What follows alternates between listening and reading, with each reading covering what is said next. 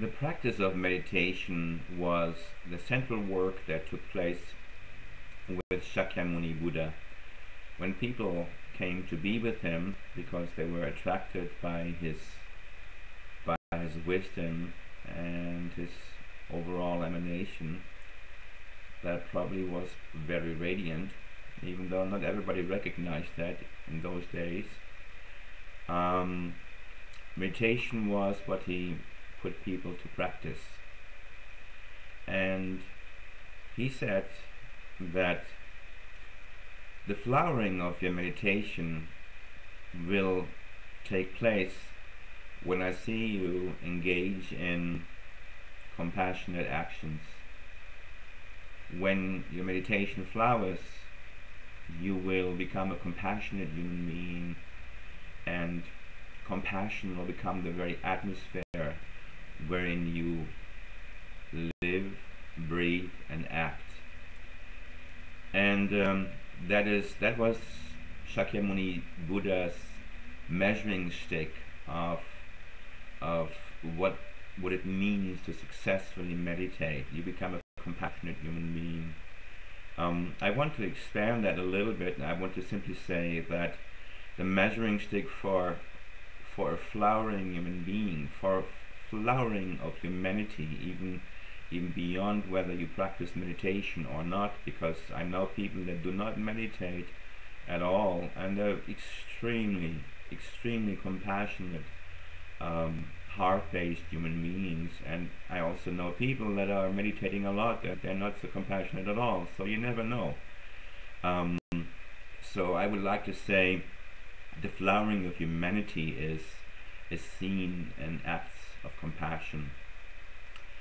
So I would like to invite us one more time to take a look at the world, and to begin to look at others with the feeling that, and the question of how would it be to be in the shoes of the other person, to imagine that, and to relate to other human beings, to other sentient beings, in the same way that we would like others to treat us.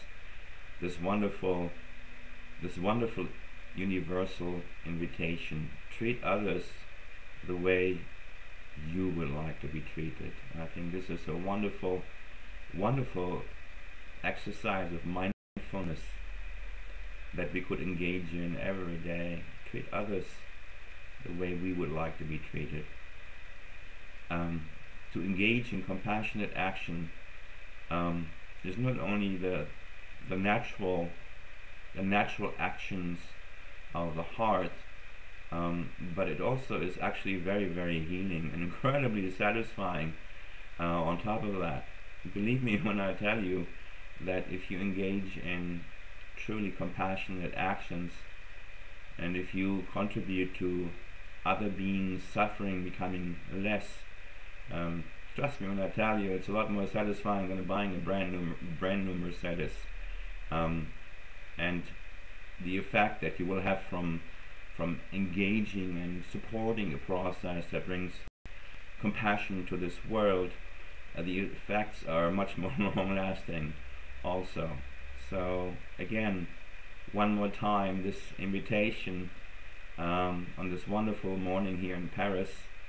Let us be more compassionate. Let us fall into the center of our hearts, see what's there, and what is there is this wonderful soft radiance that wants to relate to the world in a way that is loving, and wants to relate to the world in a way that diminishes suffering, alleviates suffering.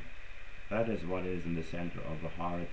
So I would like to invite all of us one more time to enter into this wonderful journey into the center of the heart. And this is Andreas Mamet saying hello from Paris. I love you lots. Bye bye.